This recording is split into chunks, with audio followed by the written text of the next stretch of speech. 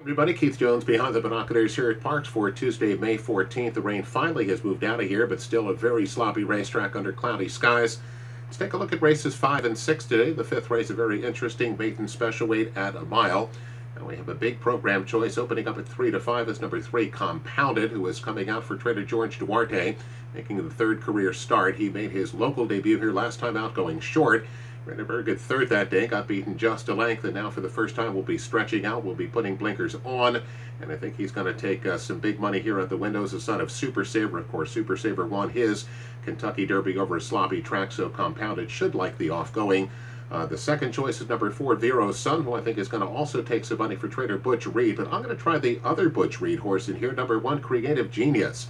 Now, Creative Genius, in his career debut, came to the race off some good works and was fairly well backed in his debut. Got off to a very poor start that day and really was not a factor.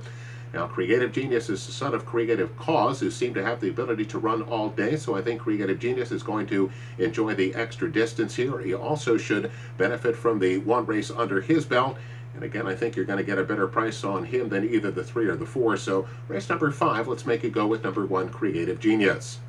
Next pick comes back in race number 6, a 1-mile claiming racehorse is in here for a tag of $20,000. I like number 3, 2 Weeks Off. Does open up as the program choice here at 2 to 1 for trainer Carlos Guerrero. Now, this horse was a $25,000 claim in April of last year. Now, in June of last year, he won for $40,000, and then after a race in December, he took about 3 months off and came back at that $20,000 level that he's in here today.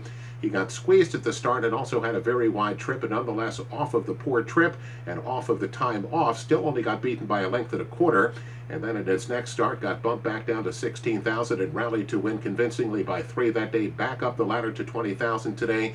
There's some good early speed in here, so I think he should be able to sit that same kind of just off the pace trip that he had last time out. Has shown the ability to beat this kind of class and even better in the past, and has been sharp of late for trainer Carlos Guerrero, one of our top percentage guys. So race number 6, let's make it go with number 3, 2 Weeks Off. Good luck.